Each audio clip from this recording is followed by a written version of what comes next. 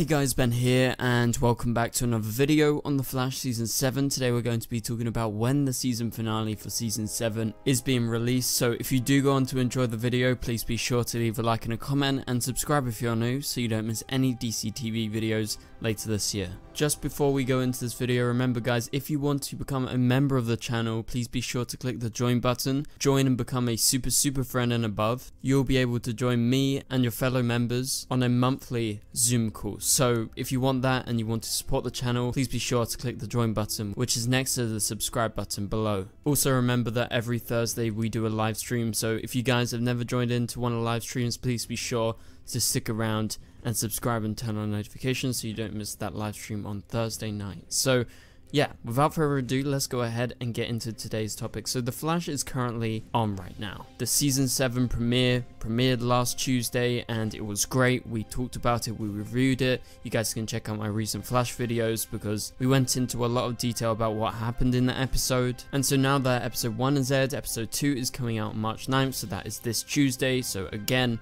coming very soon, we're going to be covering it on this channel with my review and breakdown coming out on the night of after it airs. And so with all of this, we have a seemingly confirmed finale date for The Flash Season 7. However, it must be noted, things can go south and basically go not according to plans. As seen literally just a few days ago with the announcement that Superman and Lois is going away after 5 episodes, which we'll get into in just a moment, but basically that is to emphasize that plans do change. So this information about the finale date all came around when I tweeted on my Twitter at TheDCTVshow. If you guys have Twitter and you don't follow me at TheDCTVshow. And so I put out a tweet because I calculated the dates as to when Supergirl will return and what was going on with Superman and Lois. So basically, Supergirl is coming March 30th. It will air episode 1 until episode 7, starting at the end of March and ending mid-May, and then Superman and Lois will return mid-May on the Tuesday time slot where Supergirl is taking over due to Superman and Lois being behind on their filming.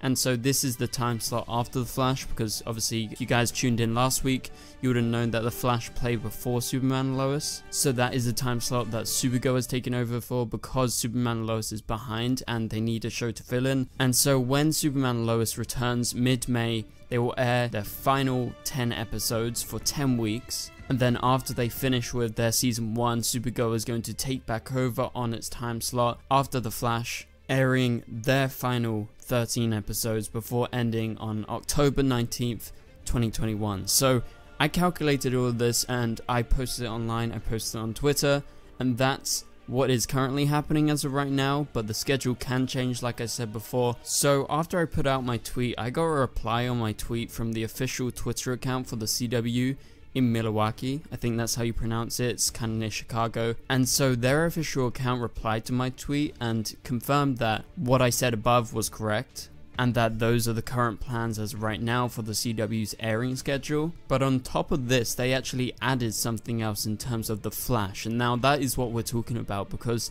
they confirmed that The Flash is set to go on a break very soon, rather than running all the way through the season. And it's good to get confirmation because we actually weren't sure about this, because I mean, we all know that the CW is trying to streamline their shows and not give them huge breaks like they normally would. You know, normally they have a huge mid-season, they take like a couple months off and then they return with their episodes for the back half of the season.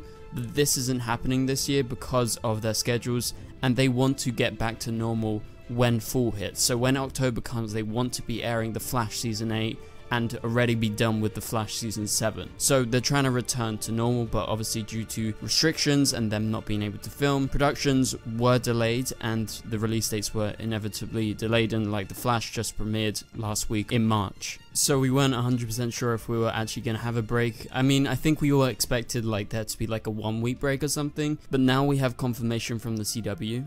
And before getting to the actual release date, let's talk about the episode count for this season. So a while ago it was confirmed that The Flash won't be having its normal episode count. It's going to be having 18 episodes in Season 7. That is the shortest episode count that The Flash has ever had. Normally they have 20 plus episodes, normally like 23 episodes I believe. And last season it was cut short due to the pandemic and they had 19 episodes, but they made the decision to shorten the season and have one less episode than last year. So Mainly this is to accommodate them starting season 8 as early as possible, so they didn't want to be filming for too long up until the summer, so basically giving the cast and crew some time off between season 7's production ending in May sometime and starting again a few months later around July time-ish. We haven't had official confirmation when they're gonna exactly start again, but around some time in the summer, and they're gonna be filming, so they're gonna be trying to release season 8 in October at a normal full date. So that is their current plan right now. We're gonna have 18 episodes this season, and so with the CW account confirming that The Flash will air 7 episodes straight, and then they will take a 2-week break. And so with this information, with us knowing that we're going to have 7 episodes, then we're going to take a 2-week break, and then afterwards we're going to finish the whole season without any breaks, we can work out the exact date of the season finale. And so let's go ahead and get into the actual date. So season 7 will go on a break after episode 7 on April 13th, so obviously it started on the 2nd of March with the season 7 premiere. Then it's going to go 7 weeks, which will lead us up till April 13th, so currently right now we're on the 7th of March, so that means over a month still left of The Flash before they go on a 2-week break, and so they will be taking 2 weeks off before returning on May 4th.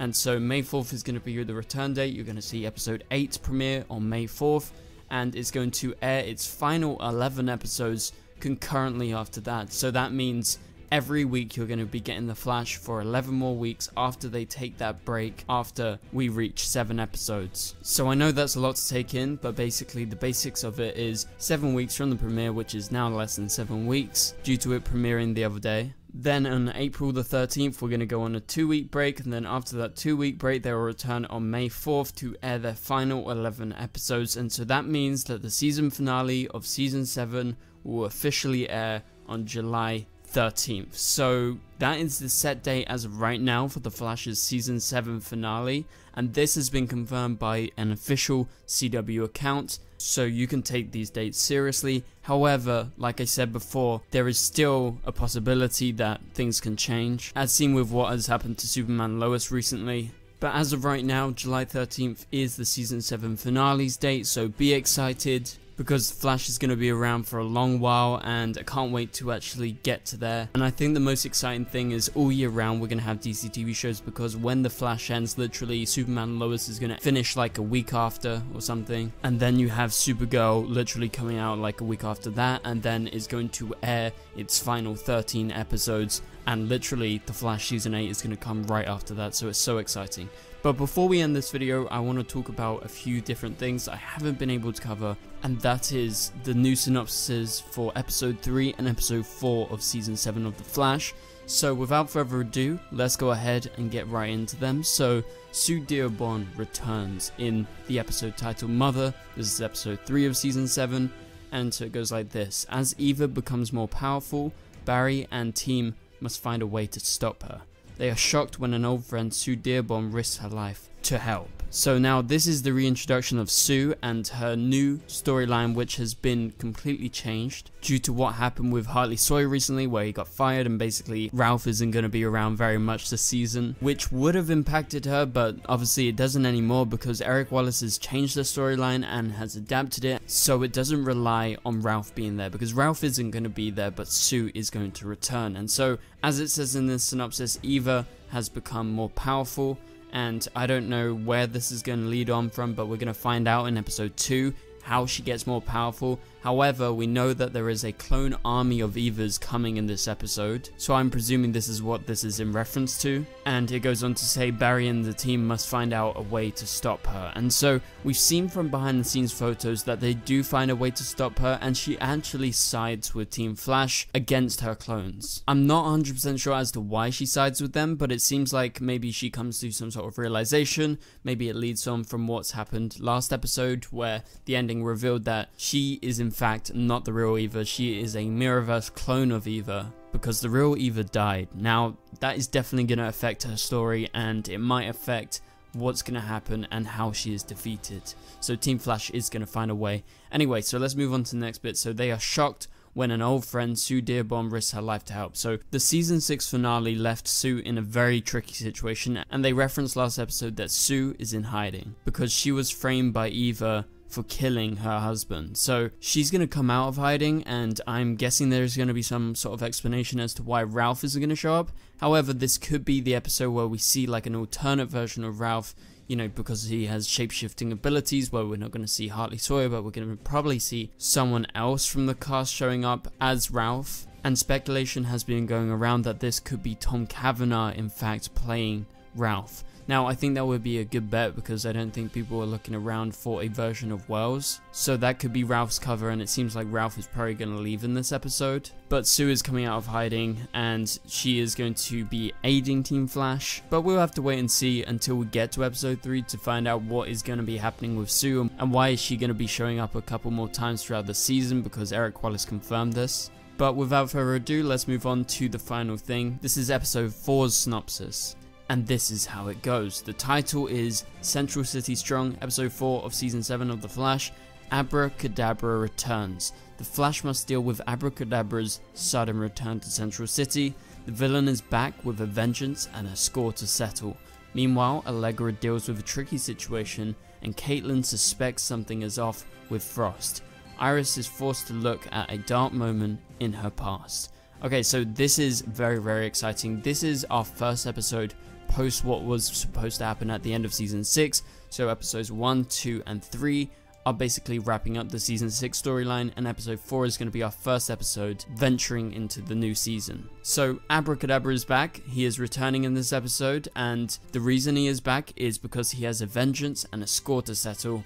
I'm presuming the score to settle is something to do with the Flash and what happened with them the last time he showed up, because remember, Abracadabra appeared in season 3 and hasn't appeared since. So I'm very excited to see David back because he was a very cool addition, like a cool villain of the week, and I'm glad that he, out of anyone, is coming back. Also, apparently in this episode, the CGI version of Bloodwork is also back. I don't think Sandur was back, the actor who played Bloodwork in the physical, but I believe the character is actually back, and we know that from set photos. So what we could be seeing is some sort of villain team up between them, or perhaps, I guess there is a possibility that this vengeance and score to settle is something about Bloodwork and they work against each other, and somehow one of them works with Team Flash, but that remains to be seen. So the next thing in the synopsis teases that Allegra deals with a tricky situation, and I don't know what this tricky situation is. I presume it's something to do with Wells or something to do with her job. And so in the meantime, you have what's going on with Caitlin as she suspects something is off with Frost.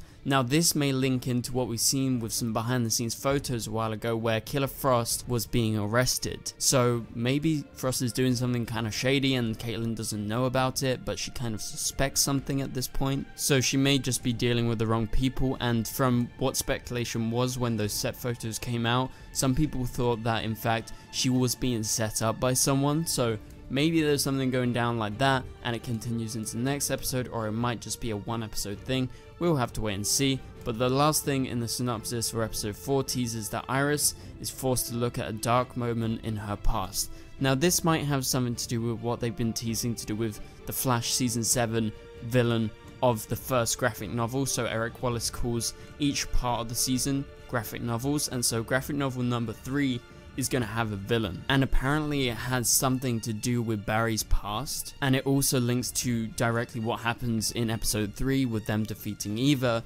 Something is started, and the synopsis definitely teased, like the whole season 7 synopsis, the overall one they released like a while ago, teased that something was going to happen and it would be related to Barry and Iris's past and their relationship. So we speculated, we talked about Cobalt Blue, but we'll have to wait and see as to who it is. But yeah, thank you guys so much for watching this video. If you did enjoy the video, please be sure to leave a like and a comment. Subscribe if you're new so you don't miss any Flash videos. Remember, the Flash is back on this Tuesday. We're going to be reviewing it straight after the episode.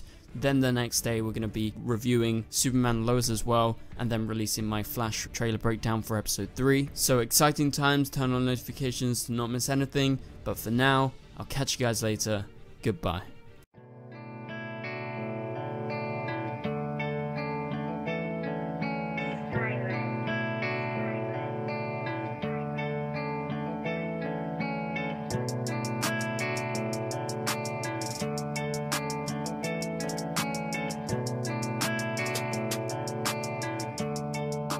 spicy room.